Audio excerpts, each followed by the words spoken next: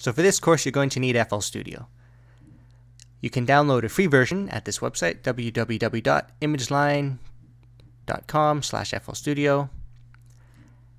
Go to Downloads, and you can get a trial demo version.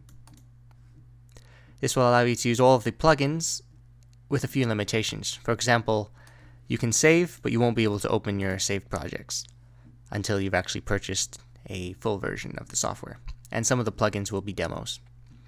If you do choose to purchase, go to FL Studio, and there's several different editions with different features between them. You can check out all of the comparisons. One of the key differences is that between the Fruity Edition and the Producer Edition, where the Producer Edition will let you record with your microphone and record audio into your software. So you might want to consider that.